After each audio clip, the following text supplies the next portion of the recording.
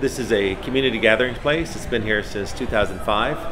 It is a place, as we say, where racial and cultural connections are consciously uplifted. A place where art, culture, and politics come together and intentionally collide. A place where people take a deliberate pause, take their time out, and be able to come in here and relax and enjoy over a cup of coffee or a wonderful meal. My name is Andy Shallal. I'm the owner of Busboys Poets and Eatonville restaurant. You may know that Busboys and Poets is named after Langston Hughes, the great African-American poet that lived here in the early part of the 20th century. Across the street, Eatonville is named after the oldest African-American incorporated town in the country. It was incorporated in 1887, located right outside of Orlando, Florida. And it's named after that town, but something special about that town is where Zora Neale Hurston lived as well. She lived and played there. And grew up there as a young woman and a young teenager, and then she left that town. But a lot of her thoughts and her ideas and her the storylines that she uses for a lot of her novels take place and germinate in the porches and wonderful little corners of Eatonville, Florida, that little town of 2,000 people. I mean, literature and art is only going to go so far for people to be able to come into a place, you know. You reach a much wider swath of people because more people eat than come to museums. So I think it's really important to have a space where you can bring people in first and then be able to infuse them with the art and culture that we do here.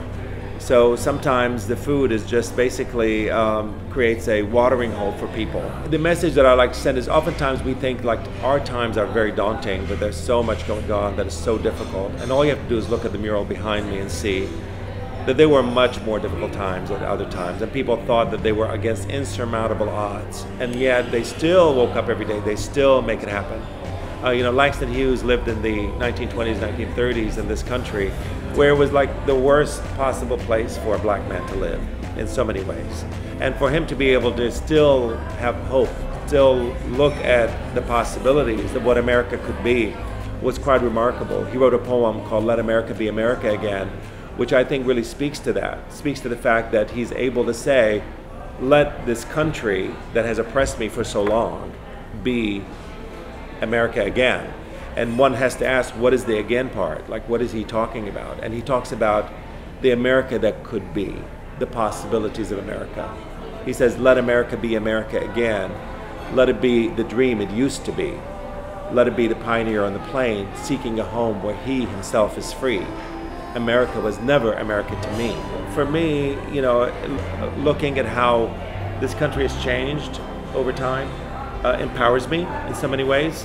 In 1966, when my family moved to this country, it was illegal for a black person and a white person to marry in Virginia. So I lived to see that, and I lived to see that change. Well, Howard Zinn always said that movements don't begin from the top, they begin from the bottom. They begin with an individual, with an idea, with a thought, and usually that person is someone who is thinking about justice, who's thinking like, where I am is not a good place, and I need to be able to change that.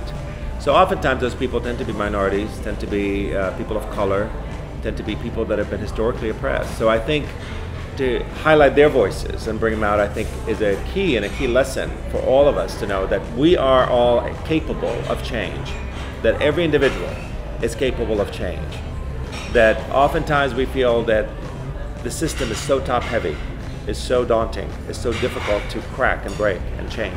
But yet, it's happened every single time throughout history. We've seen it over and over and over again. I think the most important social issues that is between us right now is poverty. I think it's the invisible problem, sometimes visible, but a lot of times invisible. And I think it's something that we have to really be able and be willing to address. Otherwise, I think we'll find ourselves in a very unsustainable world. With that in mind, I think it's really disturbing to see the widening of the gap between people who are really prospering and people who are really falling between the cracks.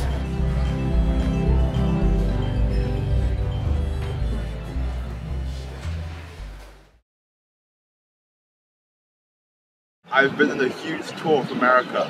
I've seen firsthand how awesome the people are, how the food is amazing, how it's huge, and how there's so much to see and do.